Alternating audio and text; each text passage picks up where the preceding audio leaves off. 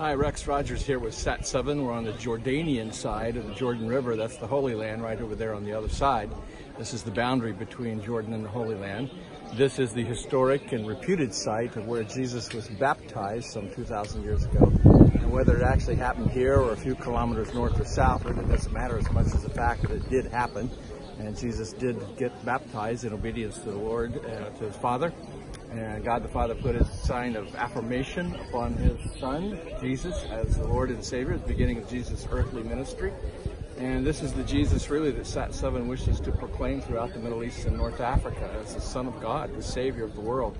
Not just a preacher, not just a philosopher, not just a prophet, but the Son of God and Savior that each of us need to know and need to become he needs to become part of our life.